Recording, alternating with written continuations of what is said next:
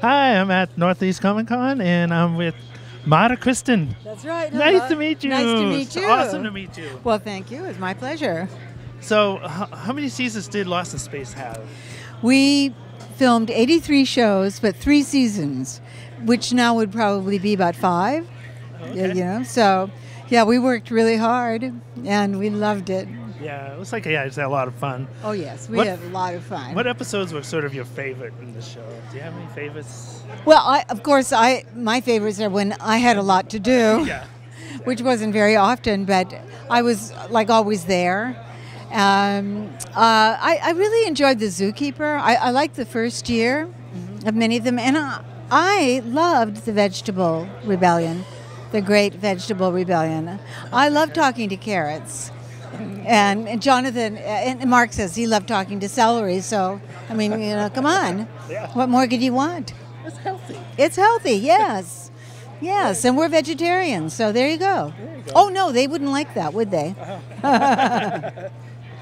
Would be good. So what were you doing after the show? Well, after the show, I became a parent, and I raised my daughter. I love, of course, Laura, and I did many commercials, TV commercials for a variety. I was the Tab girl. Remember Tab? Oh, yeah. I think they still sell it once in a while somewhere in this world. But, I did Dunkin' Donuts. I did all kinds of commercials. So, yeah. And that was great because I could spend time with my daughter and a lot of time and still be making money. So what more could you want? Money's always good. Money's I good? like money a lot myself. Well, what's good is that I would bring her to my auditions, and there were always a lot of women at the auditions, and we'd all know each other. And so they'd say, "Oh, I'll take care of her while you go in."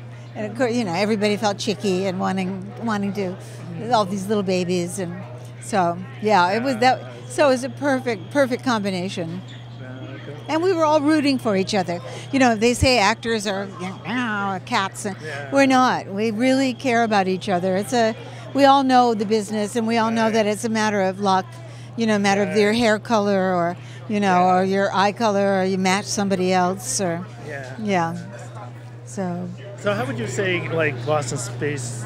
Now, did Star Trek come out about the same time? Like, was there any rivalry?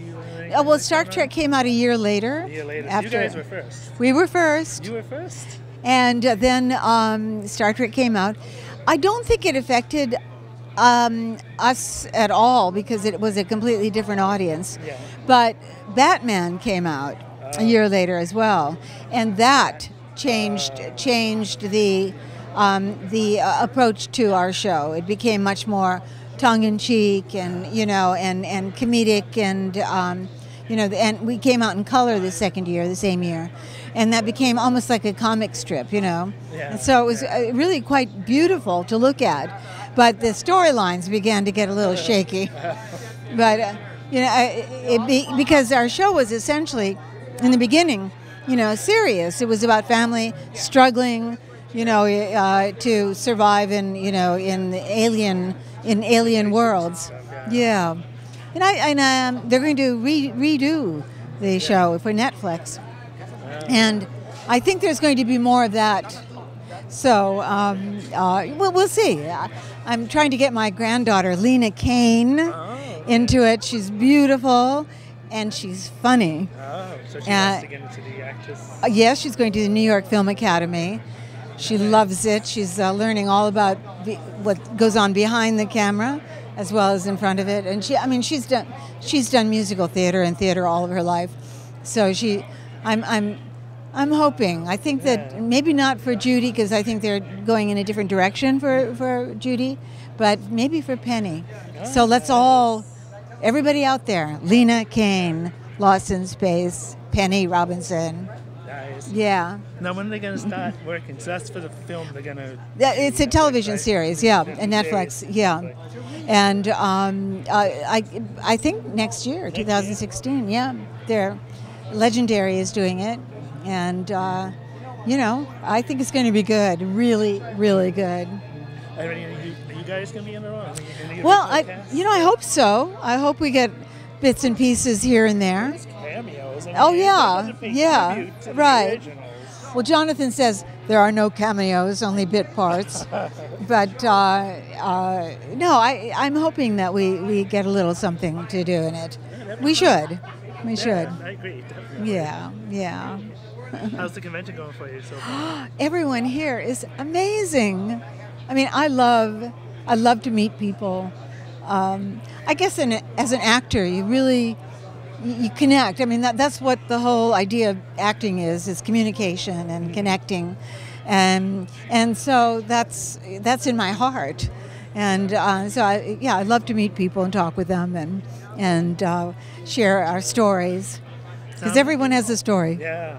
You guys got to have a lot of interesting ones too from the set. Yes. Oh yeah. Any pranks going on behind scenes, like between films? I mean, you guys were kids. You must have been. Oh no. You were all serious. Oh, we were all bad. No, we were bad. Yeah, we got into a little bit of trouble, but I won't talk about that. No, we were good. We were good, but and we were all very professional, and we were there when they needed us. Right. But we sort of roamed around the studio a bit and got into trouble there on different sets. And now you're going to be going to a lot more conventions, or do you have? I'm doing one. A lot of them? Well, I just finished Chiller, which was fun in New Jersey, and I'm going to Texas, just outside of Houston, in January, at the end of January. So, and a good friend of mine, Ray Duchek, is going to be helping me get other, different shows in this area, because I don't live here. I don't have a connection, but he does. So, Okay, cool. So it'll be really good. You can touch on me too. I'll help you. Okay. So do you have a website? Like people want to try to... Well, I'm on Facebook. Facebook? Yes, and somebody just created the Marta Kristen Appreciation Society. Oh, nice. I can't believe that. Oh, I mean, I that's can't believe great. I'm honored. It's just lovely. Yes. And so, gosh, what more could one want? Yes. I mean, I've been married 37 years. Nice. We've been together 42 years. And I have 2 beautiful daughters, just amazing.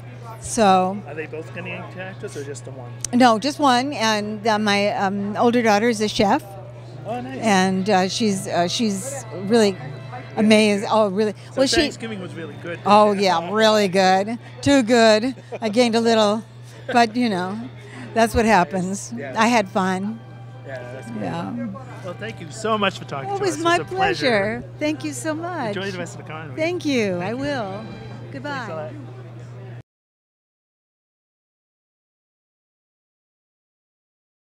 Hi, I'm Tyro Man. I'm at Northeast Comic Con and Collectibles Extravaganza. I'm talking with Dan Shroeder. How you doing, Dan? Excellent. How are you doing, Tyro Man? Good. Good to meet you. So tell us a little about the machine here and what's going on. This is the Chariot from Lost in Space. It's built on a 1965 Snowcat chassis, built with blueprints from 20th Century Fox, all specific. Everything is correct exactly as it was on the show, from the seats to the chairs, all right? The luggage rack up top with the luggage, all the lights blink off and on sequences, and it runs. Ah, that's good. Do you get a lot of people wanting to get rides and thing, obviously, right? Well, we don't give rides yet, but we have photo ops where you come. We've been at Chiller in New Jersey and the MIT car show, and getting real great response. People come up and they're passionate about it. Guys like our age grew up with it, and kids nowadays are seeing it on DVD and MeTV like that, so it's a great thing. Yeah, cool. Now, you're a big fan of the show, obviously. Been a big fan since 1965, the 15th of September, 7:30, Channel 5, out of Boston, out of Lynn, Mass. I've been a fan of it. And who would ever thought we'd be standing next to the Chariot with Marta Kristen and Mark Goddard out front? It's an incredible thing, This is what it's all about. You don't see anything. This is the only one in the world. Great thing, great thing. It was built not just for us, but for all the fans, to come up and see it. And you see adult men and women who grew up watching it, just you know, so passionate about it, and, you know, almost in tears in some cases. And everybody recognizes it. Everybody, you know, because it's an iconic thing. What was the biggest challenge in building this? The biggest challenge was getting it perfect. You know, we could have made it and just made it, but everything had to be perfect. John, the owner of the company, just was passionate about it. And Chris Pappas, his technical advisor, had to get it right. And Jake, the foreman, if it wasn't right, Jake wasn't going to do it. It was a hurdle, but we all had a passion about it, and we wanted to get it done. Not just for us again, but for everybody. Yeah, it looks great. Yeah, good job. You know, it's you can't get any better than this. Yeah. You know, the original we'll probably never see, unfortunately, but we have this. It's the only one in the world. It's great, great, great thing. What happened with the original? After the show, it was sold to a ski lodge in California. This guy, David Triers, saw it, tried to buy it, and they wouldn't sell it. When the ski lodge went belly up, he bought it. And in the 70s, and he's trying to rebuild it in his garage. And, you know, we wish him the best, but we probably will never see it. But we have this, and this is as good, you know, an incredible, incredible thing, you know, ultimate guy toy, you know, really, ultimate guy toy. How long did it take to build? 8 months. 8 months from start. We got it from a gentleman in Idaho. Brought it in the middle of the storm last year. You know, we brought it up, rode it over the snowbank, come down. We thought we were going to lose it, but it runs great, you know, in the snow. Stripped it down, cleaned it, and started piece by piece by piece. You can go on YouTube and see what's called Chariot Build, and there's videos of the whole building sequence from when the Snowcat arrived to getting ready for this show. You can see it down in Chile with all 4 of the stars there. Oh, nice. It's a pretty incredible thing. Yeah. What are the stars' reaction when they see it? They were amazed. Yeah. They were amazed. It was like, you know, I couldn't believe it. We were at the show, and we were outside, and it was cold. And we were waiting and waiting. All of a sudden, they just appeared. And they were in awe. Like I say, you can go online and Facebook and see the stuff like that. But they were never thought, you know, to them it was a series. But I think now they really appreciate it more when they see stuff like this being built. Yeah. All the fans being there, you know. So it was pretty amazing. It was they were really they liked it a lot, you know. Yeah. So, you know, we don't have anything right now, but keep an eye on our Facebook page or our email, Chariot Build, and we'll be around, especially, you know, we're from the Lynn area. You don't know when you'll see us, and we'll be there. Never forget, we're not lost in space. Great. Well, thanks for talking. My pleasure. Thank you. Thank you. We'll keep an eye out. Have a good one. See you later.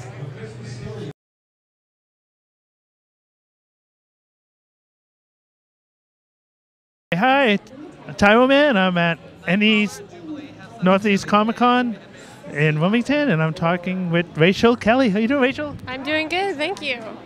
So you can tell us a little about your series, Color World. Sure. It's a realistic superhero story. The series follows a girl named Wendy who can sense emotions when she touches people. She's also broken in college, so she goes to an allergy study for more money. But when she comes out of it, she touches someone and they die. So now she has lethal skin. She obviously wants to undo that. Come to find out, the people who ran the study targeted her because they knew she had an ability in the first place. Now, how long did it take you to come up with the series? Well, I started writing in 2009, and the first book didn't get published until 2013 in December. So that kind of gives you an idea of like how long it was in the works for. Yeah. What was the most difficult part of getting the series together? Well, marketing is always the hardest part. For me, the writing is the easy, the fun, the part that I want to do all the time. But obviously, books don't sell themselves. So we had to come up with a marketing plan. And so that's kind of where all of the artwork at our booth comes from, is from all of the artists that we collaborate with on the series. So you obviously collaborate with a lot of artists from the prints and stuff we see at your booth. Yeah, we did a Kickstarter project to do illustrated editions of the books, and we didn't want to pick one artist, so we decided to have a different artist with each book, and it's a 7-book series, so that's 7 different artists just for the illustrated editions. And then we did a second Kickstarter to raise money to do the comic book. So So that's, you have an interior artist, and we have a cover artist and a cover artist colorist. So we collaborate with a lot of different artists. Sometimes we do mashups between like popular characters and Wendy from the book series and make fan art with the two characters together. So we have a lot of different things going on, and so all of the artwork, all done by artists that we collaborate with. All right, cool. Yeah. So what's the next part you're working on now? Like, I'm working on the 5th book right now. Yeah, and then the comic book is, I don't really have a huge part in that, but that is in the works, is doing the comic book, which should be out by the beginning or the end of the year, beginning of January. And so that will be a whole different audience that we'll be able to reach the story with. Now, I think you told me earlier that you have the book and then it got translated to comic book. So that this is kind of the same right, story. So it's the same exact story, and they are trying to follow it generally as closely as possible to the book. Obviously, there's some limitations going between the two formats, but for the most part, and I have read the first issue, it follows the book pretty closely. You just get to see some different points of view because it's a first-person book, so it's told from the main character's point of view, but in the comic book you get to kind of zoom out and see like the other characters and what's going on with them, which I think is really fun. So, and it's kind of like someone adding to my story, because I didn't really think about, you know, other characters' points of view at that time. I just thought of the one character, and so it's been fun for me. Oh, that's great. Now, did you grow up reading comic books? Like, were you interested in superheroes? No, I didn't. I've always been interested in superheroes. Yeah. So not so much. Well, I grew up, I basically got into the sci-fi world with my dad through Star Trek. So we watched first Star Trek and then Star Trek Next Generation every single night, like clockwork. Whole time growing up, my dad was a big Star Trek fan. So that's how I got into that. And then I think Lois and Clark Adventures of Superman came on TV. There was a series when I was a teenager. And so that got me into the superhero stuff. And I also watched Spider-Man and X-Men cartoons as a kid. So I didn't actually read comic books until I was married, and my husband got me into comic books. So I was reading several titles then. I'm really a big fan of the Superman-Batman series, so I'm really looking forward to that movie. So that's kind of where I went with that. But I got to this point, especially recently, with so many books out, or so many movies out there, which is great. But it's like so fantastic. Like the fantastic aspect has made it almost unreachable, like it unrelatable to people, because you just can't picture yourself in that world. And so that's kind of where the series came from. I was a little frustrated with the fact that there's so many like fantastic movies with like amazing action, and that's really the focus, rather than like how exactly is society and people, how are they being affected by the fact that there are these superhuman abilities existing? So that's where the series delves into. That's nice. That's great. That's great. Now, do you have a website if people want to go? Yes, colorworldbooks.com. So color spelled the American way, colorworldbooks.com. Because we have done some shows in Canada, and so sometimes people are confused about hey, spell the word color. But yeah, and then we're on every social media outlet out there as @colorworldbooks. Oh, okay, great. Great. Well, thanks for talking to us. Thank you. Appreciate it. Yeah. Good luck with the series. Thank you. I appreciate it. Yeah, have a good one.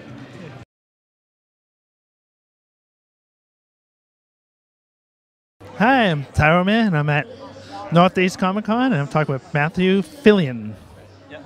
How you doing, Matt? I'm doing all right. How you doing? How's the convention going for you so far? So far, so good. I like this one. It's this is one of my local shows, so I like to come back here every year, and especially during the holidays and stuff. So this is my second year here at Northeast. So cool. Very good, very good. So tell us a little bit about your book. Sure.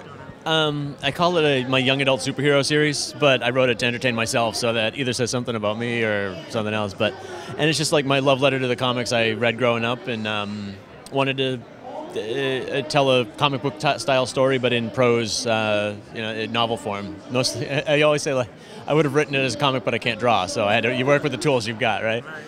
And it's just a group of young heroes who probably shouldn't have the powers that they have, and the stumbling blocks along the way. And it's part of an ongoing series because I want it to be like a comic book series where it can run as long as people care about the characters too. So how long did it take you to write the book? I kind of cheated because I had the story in mind for years and years, but when I sat down to actually write it, it only took maybe 6 months. And like I'm kind of being dishonest if I say, well, I wrote each of the books in the series only took like 3 to 5 months to write them, but I knew the story already. It was just a matter of like I have all my notes, sit down and write it and get it out on the page. So each one takes about 6 months to produce, and I'm on the third book now, so I'm cranking away, you know. So you got 3. There's 3 of them right now. 3 so far, and the 4th one will come out sometime in January, February. We're working on getting the 4th one out as soon as we can. So. Have you had a lot of response to the book so far? More than I could have hoped for, actually. It's like I said, I'm still new. I'm still, you know, a very small name in a world with a lot of authors. But I've had so much more positive feedback than I was expecting. So it makes it worthwhile too. That's why there's more than one. I figured I'll write one, and if nobody reads it, then I wrote a book. But people are reading it and asking for more. So I'm going to keep going as long as people care about it too. So. Has there any interest in like Hollywood to like make a movie? That's my dream. I wish. I got one query, but they thought it was a spy book, not a superhero book, and they went, "Oh, this is what we're looking for." I'm like, you know, that's fair. They thought it was the wrong genre. So I would love to see it made into a film at some point, or TV. You know, I'm not picky anything, right? So. Yeah, but superhero genre seems to be pretty good right now. I couldn't have picked a better time to do it, right? I mean, especially young adult books are popular, and I didn't do it on purpose. I wish I could say I did it on purpose. I can't give myself credit. It just happened to be what I wrote at the time, and I got lucky. And there's not a ton of superhero prose novels out there. I thought there'd be more. I thought I'd be like, one of. Yeah, but I think a lot of people still like to work in visual formats with superheroes, so I'm not. You know, I feel like I'm in a pretty fun niche. Yeah,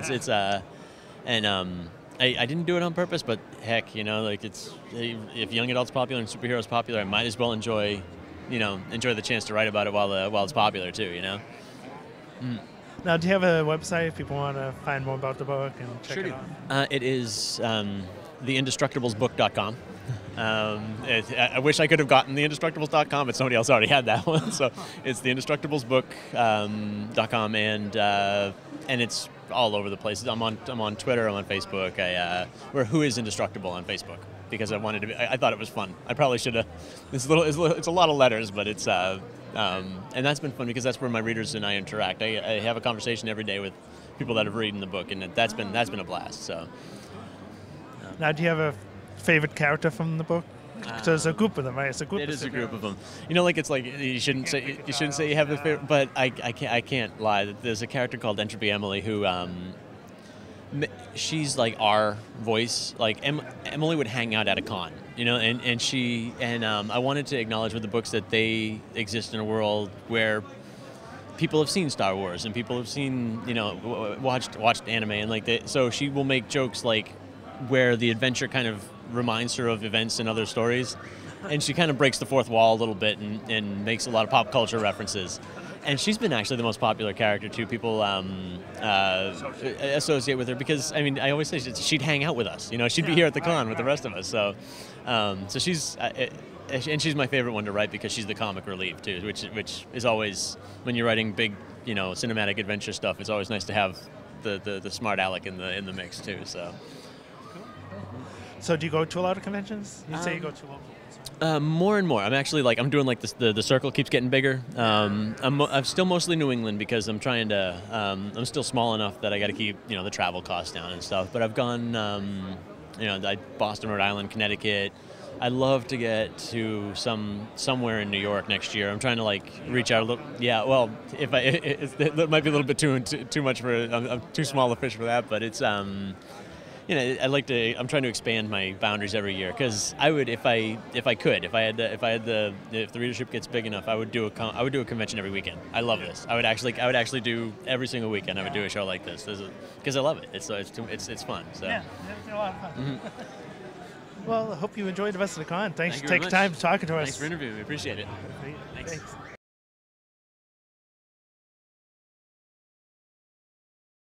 Hi, I'm Tyro Man, and I'm at Northeast Comic Con, and I'm talking about Alex Simmons. How you doing, Alex? Hey, I'm fine. How you doing? Thank you. Nice to meet you, Tyro Man. Yes. Hi, folks.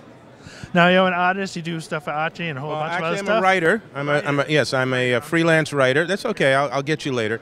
I'm a freelance writer. I have been for a number of years. I was an actor before that, and that led me into writing plays, which led me into writing novels, which led me into writing comics. Wow. Yeah. So that's a long history of Yeah, hey, you know, I like to stay busy. Yeah, you wear a lot of different hats. Yeah, exactly, and they all fit. No, anyway. Yeah, right, yeah. So what was some of your early acting stuff? Early acting. Well, you know, I did theater for a long period of time, and then I pushed my way into, you know, clawing and grabbing there. I pushed into some television extra work. I was in films extra work again, and Ghostbusters and some of the other movies. There was a De Niro movie that I did. I'm trying to remember the name of it right now. The Art of Love. That's right, with Meryl Streep and Robert De Niro. Nice. Yep. So I had fun doing. Oh, and The Wiz, the movie, as opposed to the show that was on television last night. Cool. Yeah, so I was in The Wiz too, the Emerald City sequence. So that was fun. So, you know, I spent a certain number of years traveling around and doing shows and so forth. But as I said, I sort of started playwriting because at the time I was doing this, there were not a wide range of roles for African American men. You know, we either wound up doing sort of stereotypical roles or we were the angry black man. Yeah. So I wanted to create some things in between. So I started writing, and one of the plays that I wrote was was Sherlock Holmes in the Hands of Othello.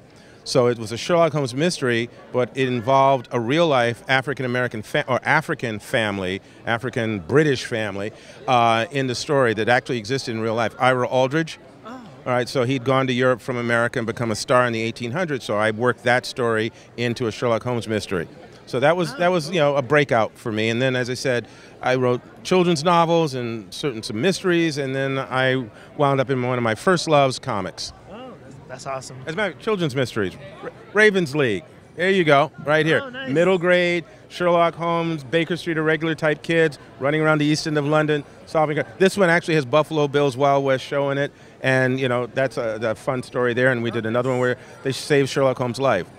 What was the first comic? So was it The first comic book that I actually got published professionally was a supernatural story called The Demon Chronicles, which Eclipse Comics did some years ago with Jim Sherman as the artist. And that was, you know, about the supernatural investigators. So that was my first. Then after a while, there was a sort of a lull. And then I do. Then I created a series called Blackjack about an African-American soldier of fortune in the 1930s. So that was my own project, but I produced that, and then that led to me getting attention. Then DC actually invited me in to do Batman, so I did a miniseries, Batman Orpheus Rising. I also did a lot of Scooby-Doos. I did a couple of Superman, and then I went to do a lot of work for these people. Yes, yeah, okay. So, and I'm still doing work for Archie, as well as still working on Blackjack and other projects. So I'm writing a lot, you know. What's some of the background in Blackjack? What is that about? Well, again, historically speaking, the early 1900s or late 1800s into the early 1900s, a lot of African-American men wound up fighting wars overseas, you know, and in these other countries, the men felt more like men, you know, they felt, you know, they were able to show their strength and their fearlessness and so forth. So many of them didn't want to return to the United States. Why come back and be a porter or, you know, or stepped on pretty much? So in fictionally, my lead character, Aaron Day, his father was one of those men. And his thing was, I can go off to another country and make money and send it back to my family. The wife goes, that's nice, you're sending us money, but your kids don't know you. So we're going to travel with you. And we're going to go wherever you go, except when you're off in the jungles fighting, we're going to be in some village or town or city, you know, far off, but not that far, so that it's easier for you to get back to us. Because, you know, in the 30s, you couldn't just hop a jet and be somewhere in a few hours. So Aaron, my lead character, grows up to want to be like Dad because, you know, the warrior hero kind of thing. But his mother has introduced him and his sister to these other cultures while they're there, you know, to the best of her ability. So he's got a wider view of the world. And so at a certain point, he realizes, you know, there are things I'm being paid to do or being asked to do that I understand the ramifications of them, and they don't sit well with me. So I have to start deciding where my father ends and where I begin and what I will and won't do for the money. So I wrote this series not only because I like it, you know, adventure and pulp and that all of that excitement, but also I think we needed positive, strong African-American male images where we just weren't running around blowing people away and jumping the women. You know, and actually we were articulate, you know, which was another thing, you know. We had more than 6-syllable words, you know. So that was that. You know, it's taken a number of years to build up the fan base. We have some new books out. We have one now that's called Blackjack, There Came a Dark Hunter. Try and say that together. Blackjack, There Came a Dark Hunter. which is out on Amazon right now, and it's doing very well. And I'm excited about that. And there's some other things in the works. And I've enjoyed working on a project where I feel like I'm putting forth some positive images. That's awesome. Yeah. Great job. Now, do you go to a lot of conventions? Oh, yeah. Yeah. Well, I shouldn't put it that way, okay, because there are hundreds of conventions out there, right, folks? But I go to as many as I can, and I travel either, in my own persona as Alex Simmons here, which is this lovely shot of me right here, or I go with the Kids Comic-Con, which is our signs on the other side. But the Kids Comic-Con is an initiative I started with some friends back in 2007. And it's an all-age appropriate event, right? We started it in New York City. Hi, New York. We started in New York City on the campus of Bronx Community College. And it's once a year, and families and kids can come to this, and there's no inappropriate material. We have free workshops where they meet artists and they get to train with some of them and see how the business works, but also just the fun of drawing and learning how to do that. And that became popular enough that people would say, well, can you do this in our town or our city? And I said, well, we don't have that kind of money. We don't, right? They said, well, we could provide this, this, and this. I said, well, we can do a road show. So that's what this is here at NECC. This is our road show where we bring a few of the artists, and we have a nice little setup, and we have workshops for the kids here at the table behind us, and we enjoy doing that. So we've gone as far north as Buffalo, New York, as far south as Miami, Florida, and we've already gone to Africa one year, and we went to Senegal, and we were there for 10 days. We did all these programs with the kids. We were there with a school in Africa as well as connected to the American Embassy. So that was exciting. And I've also gone to the West Indies with it. Wow. That's why I said, yeah, I do a lot of cons, but it's eclectic, right, Yeah, but, I've enjoyed it, and I know a number of people in the business who've been really very supportive, like, George Perez, who's here, Scott Hanna, Tim Fielder, just a number of really good people out there who've attached themselves to the theme of not forgetting kids and keeping the excitement and the wonder of comics available to them. And certainly, from the literacy standpoint, it's reading. Whoa, what a concept, Yeah, that's great. Yeah, thank you. Yeah, sounds like a great thing. Yeah. So do you have some sites if people want to follow you? Oh, yeah, absolutely. Thank you very much. Well, okay, so in terms of the Kids Comic-Con, it's literally Kids, Kids, Comic, C-O-M-I-C, Con, kidscomiccon.com. That's on the web. Also for, my Blackjack, by the way, this is the cover of the new book. It's on Amazon. But, as I said, for Blackjack, it's blackjackadventures.com. And then my wonderful, I don't know if the camera will pick this up, but if you want to reach out to me, it's Alex Simmons here and now. So it's Alex at simmonshereandnow.com. And it's, any number of ways to reach out, find more information. We're on Facebook. I'm on Facebook. Kids Comic-Con is on Facebook. Blackjack Adventures is on Facebook. So there's no excuse for not finding me, okay? You're out there. Thank you. And thank you for having me on your show. No, yes, take time talking to us. Yeah, thank you. You'll let me know when it's on the air, right? Absolutely. Okay. Thanks, everybody. Take care. Nice guy.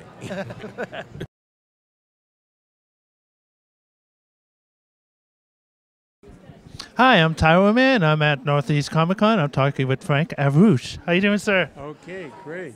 Great to meet you. So you've played Bozo for a number of years on television. Yeah, played it for 12 years, from 1958 to 1970. How many people played Bozo? Well, originally the concept was to have different shows in different cities. But after a while, the guy who owns the franchise from Hollywood noticed that the show we were doing in Boston on Channel 5 was spectacular. The ratings were going through the roof, and he says, "What's happening?" So he came out and saw our show and then decided that it's much easier to have one show and syndicate it. And so that's what he did. He syndicated our show, so we were all over the country at one time. Yeah, and it worked out fine, yeah. Now, did you get started because you were an actor and you applied for a job, or you were a clown? No, I was actually working at Channel 5 at that time as a regular announcer. Oh, okay. And I did other things there at the station. And then when he came and originally started to do it, there were auditions, and for some reason he said, "Okay, you're it, Frank," and And that's what happened. And it was like Topsy. We were, when we first started, it was in the reconverted radio studio in the old Payne Furniture Building in Park Square in Boston. And then we had maybe 30 people in the audience, 20, 30.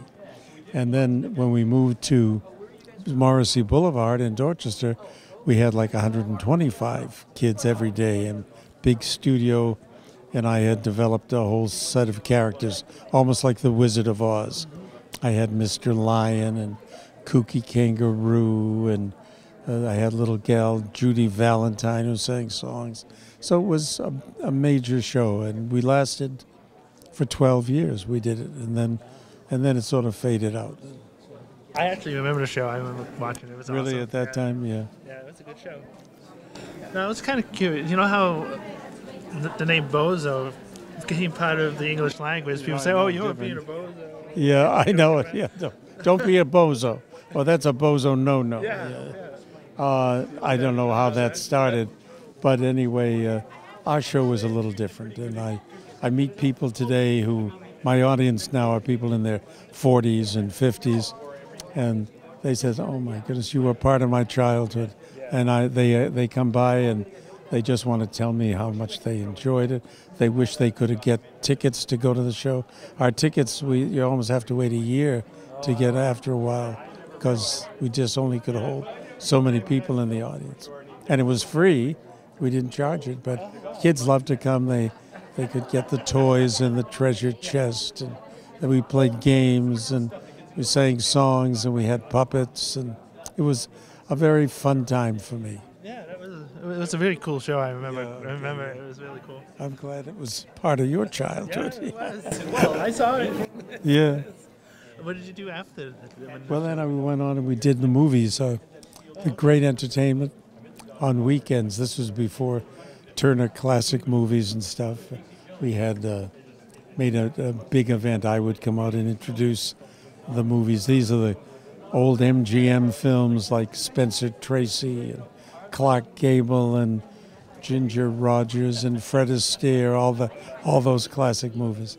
And that show I did for 17 years.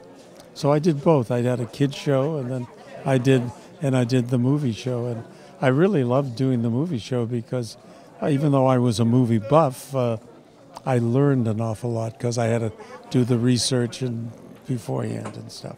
So it was fun. Now, do you have a website if people want to go up and... Yeah, I do have. It's bostonman.com. And if you go on there, you'll have a whole history. Because one other thing I did remember the Good Day show? Oh, yes. Yep. That was our morning show. And one of the features they had of what's going on in the city and around the suburbs. Right. So I took that when I retired about 15 years ago, and I started my own website, and that sort of keeps me busy. Oh, yeah. Busier than I want to be sometimes, because I try to keep up with all the things going on in the city. But it's fun. So, Do you go to a lot of conventions and stuff? I've done a series there. I've been to New Jersey, because our show was syndicated around the country, so I was in New Jersey, California. We're booked, I think, to go up to Burlington, Vermont. I've done about a half dozen, maybe. That's good. Thanks so much for talking to us. It was a pleasure meeting you, sir. All right, same here. Part of my childhood. Okay. Awesome. Bye-bye. Bye.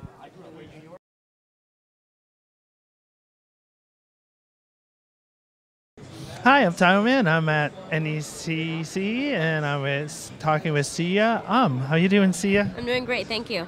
Thanks for taking time to talk with us. How's the convention been so far? It's been really fun. Everybody's been really nice and supportive. So, I mean, yeah, it's a nice little show. How long have you been a professional artist? About 5 years. 5 years? Yeah. So did they commission you to do the book?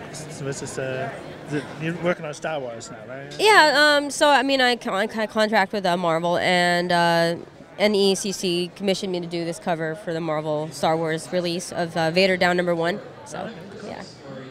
So what other books are you working for? I do covers for Marvel, but I have my own comic book. It's called Lola XOXO. It's actually that book right there. So yeah, good. Well, there you go. So that's Lola right there. Yeah. So she's my creator-owned. We're on the 2nd volume right now. I'm working on that. Oh, okay. And so yeah, that's about it. How's that book been doing? It's doing. I mean, I'm really happy with it. I mean, the reception is, better than I expected. So I really appreciate all the support. Yeah. How did you get started being an artist? Like, I've always wanted to be a comic book artist. Yeah. Yeah, so it was my dream job. Yeah. Oh, nice. Yeah, so I mean, I read comics as a kid, so that was a no-brainer. Yeah. So what's the first book that you got to work on? Like, it was like a Zenescope annual, and I was just one of the artists. And then after that, it was like a bunch of Aspen Comics covers and stuff like that. So. Do you have a favorite piece? Anything that? It changes from week to week. Does it? Okay. I'll like one, and then a following week I'll try to do something that I would like more, I guess. So it changes. Now, do you have a couple of websites if people want to try to find out about your book? You could check aspencomics.com. It's like ASPEN comics.com, and then there's siaanimation.com. That's SIYANIMATION.com. Or you could just Google my name, and if it's easier, whatever's easiest. Cool. Any advice you'd give to like a young artist starting? Just keep drawing a lot. Yeah. Just practice and draw things you like. Because there'll be plenty of time to draw things you're not too familiar with, right? Right. So yeah, of course, and it's a fun profession. It is. Yeah. Cool. Yeah. Nice. So, do you go to a lot of conventions? A few here and there. Like 6 maybe a year. About 6. Cool. Anything else you want to share with our viewers? Oh, I appreciate the support, and the show has been awesome. So I really, I had a lot of fun. So yeah. Cool. Thank you. Thanks for taking time to talk with us. Appreciate it. Thank you. Thanks a lot. Awesome. Thank you.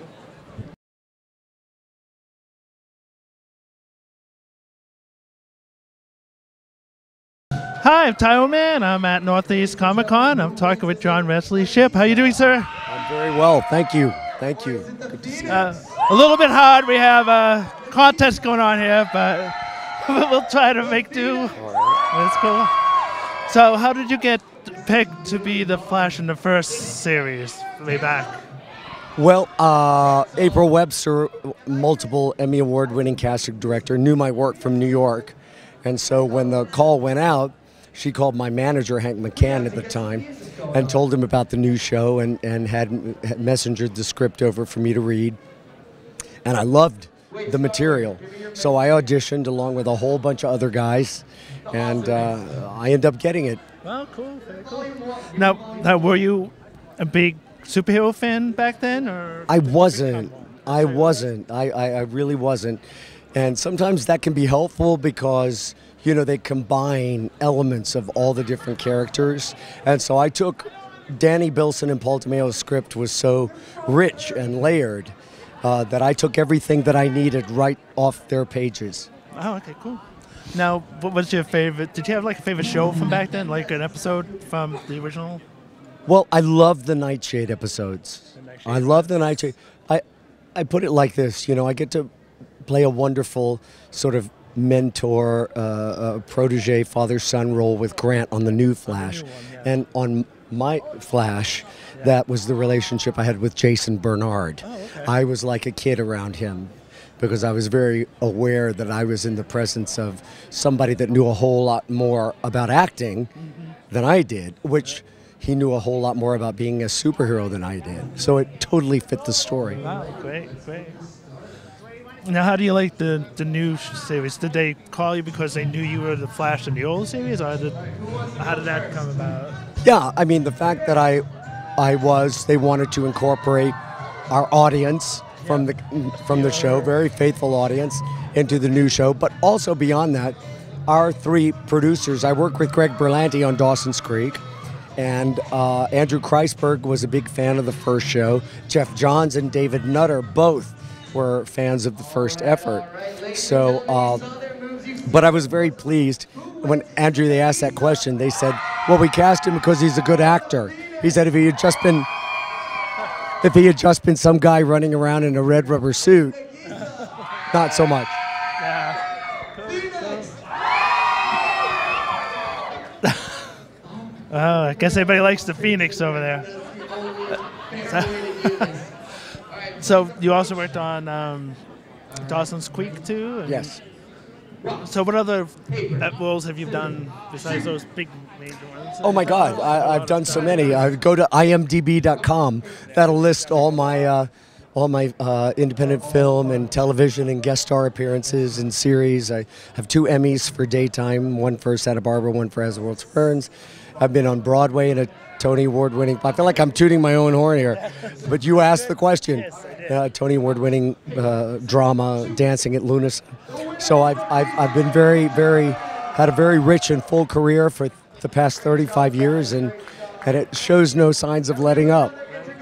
Now, a lot of actors say they kind of like the theater stuff over the film stuff a lot of times because it's the personal thing of being with the audience. Do you feel the same way, or do you kind of like the film stuff a little better? Well, that's why we do conventions. I mean, this is where you get the personal reaction. The verdict is in when you come to these conventions. And, you know, they're not shy about telling you what they think, you know. But I love all of it. I like balancing it. There are different energies involved in each one.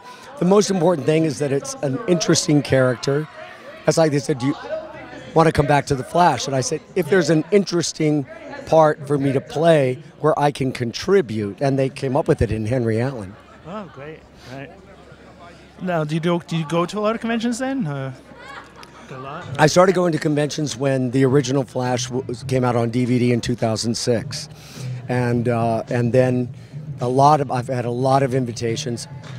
As you could tell from my voice, I've accepted too many this year. But, you know, they say, will you come here? Will you come here? Will you come? I go, okay, yeah. But then when I put it all together, Australia, New Zealand, Wales, Atlanta, Detroit, you know, San Diego, it's been like, and then trying to fit in shooting Flash episodes. Then I just did a little movie in New York, in between Wales and here.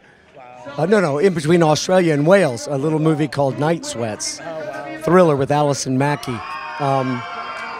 So it's been a wild year. Now, do you have like a couple of websites or anything if people want to? I'm active on Twitter. That's where I post most of my professional stuff. I try to keep my opinions and political passions for my private Facebook page. But people are welcome to come over and follow me there as well and join the conversation. Yep, cool. Yeah. Great. Well, thanks so much for taking time to talk to us. I do appreciate it a lot. My pleasure. Thanks a lot. Thank you. Thank you.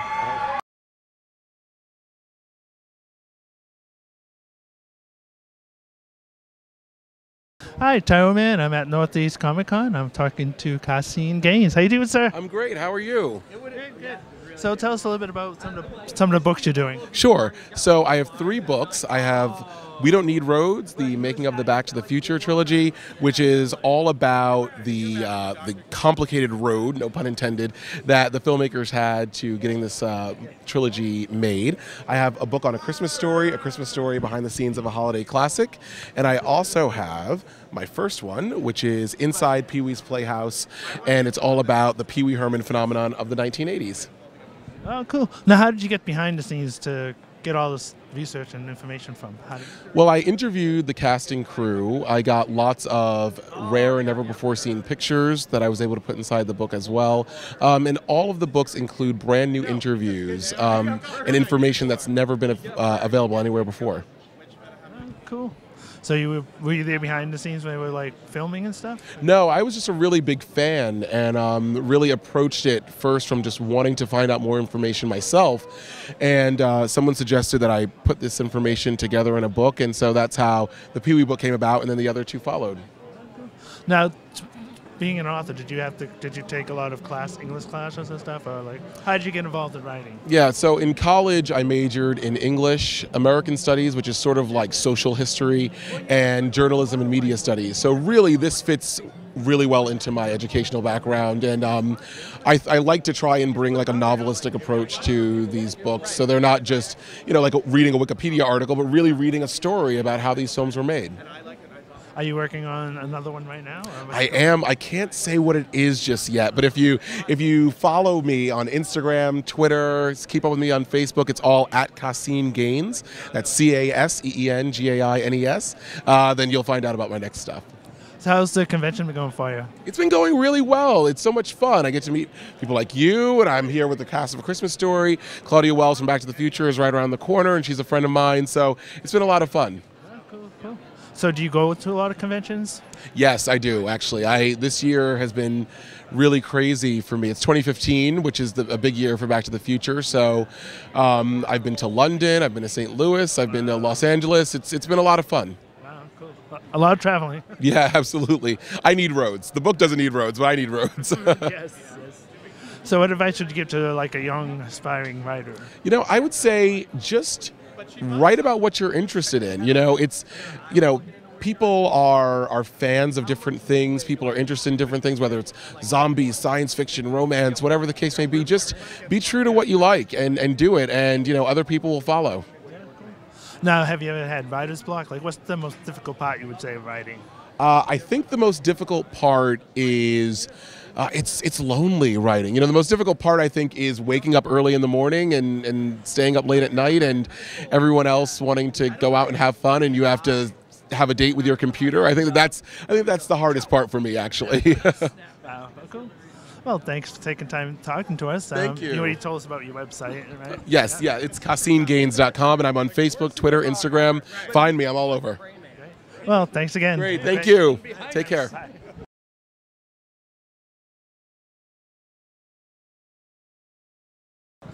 Hi, Tyro Man. I'm at Northeast Comic Con, and I'm talking with Stephen Najariou. Yes. Hey, how's it going? Good. How's it going? How's the convention been so far? It's going pretty well. I'm having fun, talking to a lot of fans, meeting a lot of new people. It's nice to get out of my studio and actually see people. When you're at home and you just post something online, it just kind of goes into the ether, and you really don't know what the response is. So being here and actually seeing the it's always feels very good. So it's a nice confidence boost. So Now, how long have you been an artist professionally, I would say 2013, I think, was when I got my first paid illustration job. But I went to art school. I graduated in 2008. And after I graduated, it was a lot of part-time jobs and a lot of hours at home, working on new pieces, building a portfolio, going to conventions as an attendee, showing my work to other artists, getting feedback. So it's not like I just decided one day I'm going to be an artist, and I've been working towards this since I was a kid, since high school, really. So it takes a long time to get in the industry, to start even making a living or money as an artist. So now, I do like your work. It's very nice. What do you like drawing the most? Fantasy? Dragons. Dragons? That's easy. Okay. Yeah, if I can do dragons and castles, that's kind of like yeah. Dragons, castles, and mountains is the trifecta where I can't say no. So yeah, but dragons. So are you trying to get into the Magic card? Yes. I play Magic. I'm a huge fan of it. It's one of the things that really brought me into the fantasy genre when I was little. I saw my brother and his friends playing Magic, and I got into it. So it's been a big part of my life, and it's a dream of a lot of fantasy artists to get to work on that game. So that's the goal. That's the goal. After that is book covers and private commissions and working on my own stuff. But Magic is something that I think every illustrator wants to do. Or even a fan of the game. You see the artwork and it's just so inspiring and so good. So yeah. Now, do you have a favorite artist that you like, that you follow? Or? I mean, are we talking living artists or from all time? All time, I'd have to say Alphonse Mucha. You know, everyone knows him for his Art Nouveau stuff, but he's one of the most amazing oil painters. I went backpacking through Europe in 2011, and he has this epic series of paintings called the Slavic Epic. They're like 20 paintings. They're ginormous. Each painting has like 20 figures in it, and they're just incredible. So he would be my favorite. Living artist right now, I'd say Donato Giancola, Chris Ron, Dave Palumbo, a lot of fantasy illustrators. But those guys are definitely the ones that I kind of look at the most right now. So of the work you've done so far, do you have a favorite? Like that child thing, you can't really pick a favorite. I mean, there's ones that like mean more to me than others, and they mean more to me for different reasons. This is the piece that got me my first paid illustration job, so that has a special place in my heart. This was a personal painting I did. It was an oil painting. It was my first original painting sale. I use it for my profile picture on most of my art, you know, sites like Tumblr, my Facebook page, you know, all those sites. That's the profile image. So that one, that's Smog. That was the first oil painting I did that I really felt like I nailed the technique that I wanted to do. It's the only oil painting I have of mine that's hanging in my apartment. So it's a painting that I like looking at, you know, because sometimes you do a painting and as you finish it and you're like, all right, I'm done. Like, you know, after a while you kind of don't want to look at it anymore. So, you know, I'm really, like, these are two of my most newest pieces. I'm really happy with how they came out. You know, that one's the newest one, so that's great. So, you know, I feel like I started to figure out a lot of stuff on this one. This one's probably my best-selling piece right now. So, you know, you have an attachment to the pieces for different reasons, you know, so, but I don't know if I can pick a favorite one. You know, they mean, each one means something to me differently. So, what advice would you give to like somebody new trying to get into artist field? I would say really sit down and think, you know, is this what I really want to do? Do I really love it? You know, because in order to be successful, you have to spend hours and hours practicing. It takes a really long time. Reference, use lots and lots of reference, look at other artists, talk to other artists, go to conventions, you know, find inspiration, you know, an artist that is living that you can talk to and ask him questions, and just draw, practice life drawing, do studies, you know, do master studies, study, hours and hours and hours, and just don't give up. You know, if you love it and you're passionate about it and you keep working, you know, you'll get there eventually. It's going to take longer probably than you want, but, you know, it's, if you put in the effort and the time, you know, it'll happen. So. Now, do you go to a lot of conventions? This is the first year I've actually started doing shows. So I'm a newbie. I've just started. This next year I'm planning on, you know, doing more. You want to like upgrade my booth. I want to, you know, add more prints. I want to offer more selection of stuff. So I'm just kind of starting to figure out this whole con thing. Yeah. So. You'll be back here in June when they're back, or? I'm not sure. I mean, I am looking up. I'm in the process of figuring out what shows I'm doing. So, you know, but if I'm able to do it, you know, I probably would, you know, but it all depends on what other shows are going on, what conflicts there are, you know, how am I going to be able to get here and hotel and stuff like that. So there's a lot more to think about than just like, yeah, I totally want to do this show. There's a whole lot of logistic reasons that can either stop you or help you do a show. So, you know, take all that into consideration when picking what shows to do. So if you have family that lives in the area, then that makes it so much easier. I mean, my first show was C2E2. I have a cousin that lives in Chicago, and it means I only had to pay for airfare in the booth. I have family. They have an exhibitor booth here, Shadows on the Wall. I'm staying with them. I'm crashing with them. Hi, Nancy.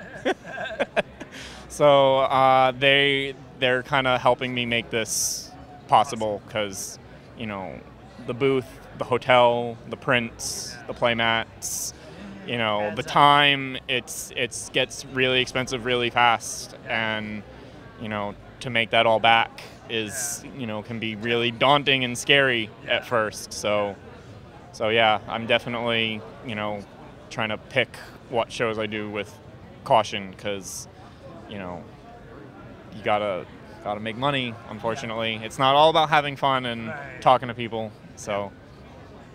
Gotta get the dinero. Yes. So do you have a website and people can go and check it out? I don't have a website right I now. thought you had. No, I don't. I have an online blog that I post to. I have I have an artist Facebook page. I have a Tumblr. I have a DeviantArt. I have an ArtStation. I have an Instagram.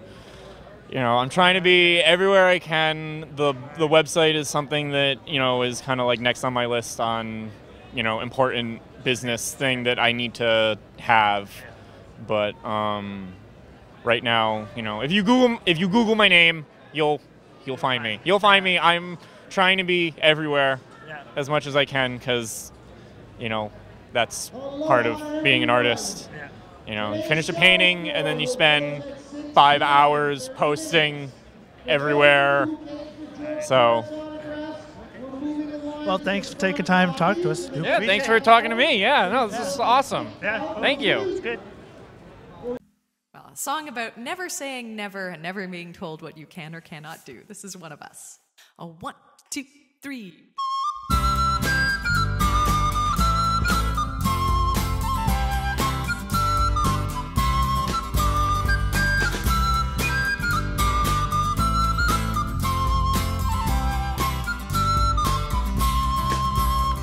Before I got to fighting, or when fighting got to me, I looked to find examples on the field of chivalry, and I saw mighty arms, much stronger than my arms could ever be. So I thought perhaps that field was not for me.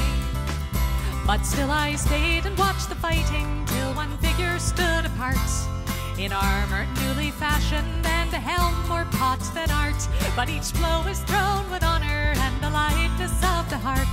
So I took that step which soon became a start. 'Cause she was not the biggest fighter, nor one to raise a fuss, but I remember being proud that she was one of us. And we might never stand together in a shield wall side by side. Because of her I lift my sword with pride.